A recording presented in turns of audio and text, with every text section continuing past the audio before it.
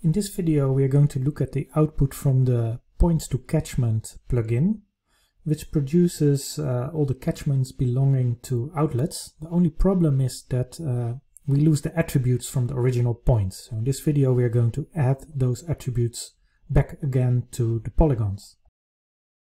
In order to do that, we have to look at the data carefully to make the right choices. So we have here the outlets that we use to generate all these polygons, and let's just take one, this area 90, and have a closer look at the polygon and the point. Here we see that the point is in the centroid of the original pixel that was used, and it's not at the boundary of the polygon. So it will be hard to join the point to the polygon. And another problem is that the geometry is having some problems, because normally there should be just one feature for the catchment. And if I zoom to the layer, we see that because of the vectorisation of the raster, there are these artifacts. So we need to remove that by using dissolve. So that's the first thing that we will do. So in the vector menu, we go to Geoprocessing Tools, Dissolve, and there we're going to run it in batch because our polygons are in separate files. So we're going to choose first the files here. You can select all, make sure that you remove those outlets from the list. And then wait a little and they will all be added here in Rouse. And then we can check the box to load the layers on completion, and we define an output name. And let's make shape files like the original, call it dissolved, and then I can use fill with numbers to add a number to the file name, so there will be unique file names. In the recording I speed it up a little bit, so it's now dissolving all these layers.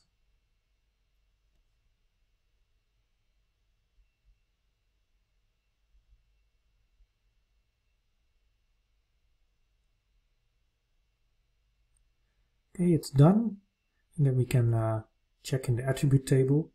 Because the numbers of the files don't relate to these area numbers, we just do in a sample the checking. Always good to check the output. We see this one has nicely one feature as we expected. Let's check another one, also one feature. So dissolve, we can assume that it worked. So to make the next step easier, I'm going to merge the polygons.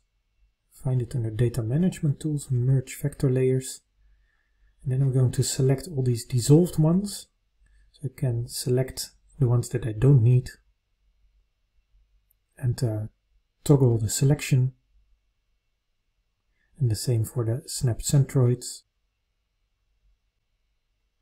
Click OK. And then define an output for the merged file. It will be a shape file, let's call it merged.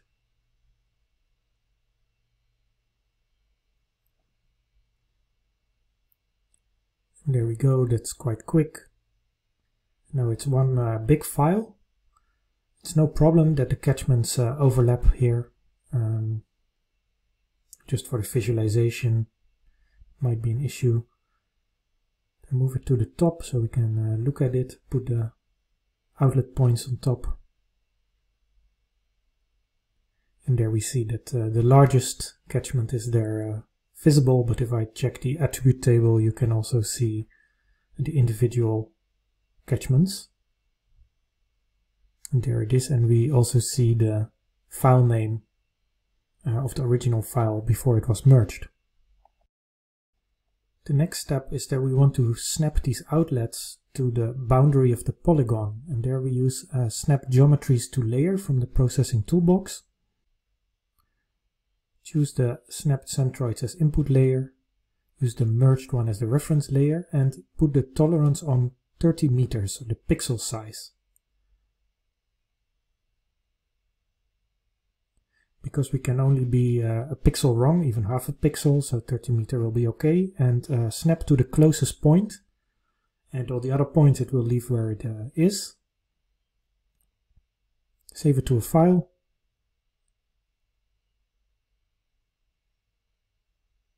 And then run it.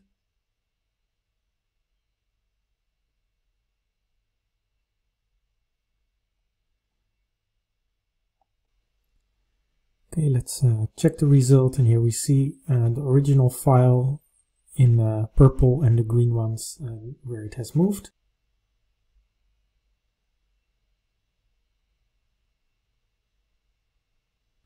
And the next step is to join the attributes by location. So as a base layer, I choose the merged file. So it will copy that one and it will add the attributes of the join layer, snapped. And the rule that we're going to use is touches. So only when it touches each other, which is when the outlets are touching the boundary of the polygons, and it should because we snapped, then it should join, create a separate feature for each matching feature, but discard the records which could not be joined. So those are the points that have not been snapped to the boundary in the previous step. And I call the output joined. I don't want to see the unjoinable features. So we can run this. And here we have the result. So the catchment polygons with the attributes of the points joined to it. So we need to check if that indeed happened. So let's select one of the subcatchments of joined.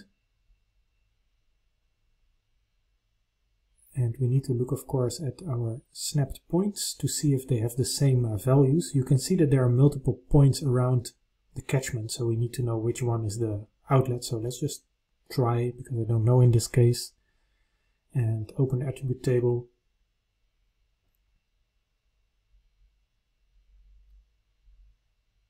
And show only the selected feature, dock it, so we have it here in under the map.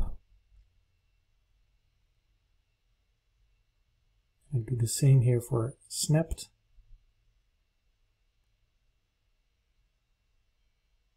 And also show only the selected features. And this one is ID 406, so that's not the outlet because the polygon is 391.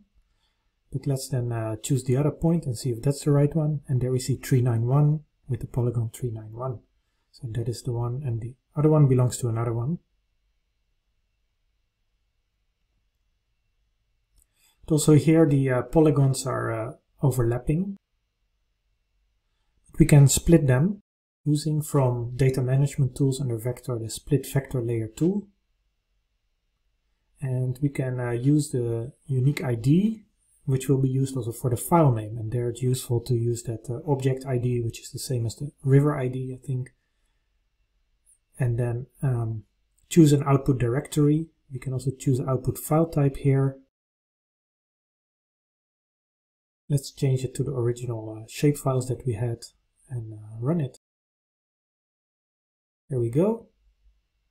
We manually have to add the result. So let's go to the browser panel. We don't see it there yet because we need to refresh the browser. Click the refresh button. And now we see those object ID and with the numbers.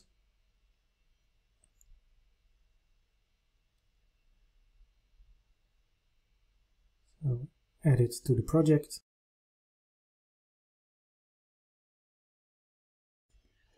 And let's check the result.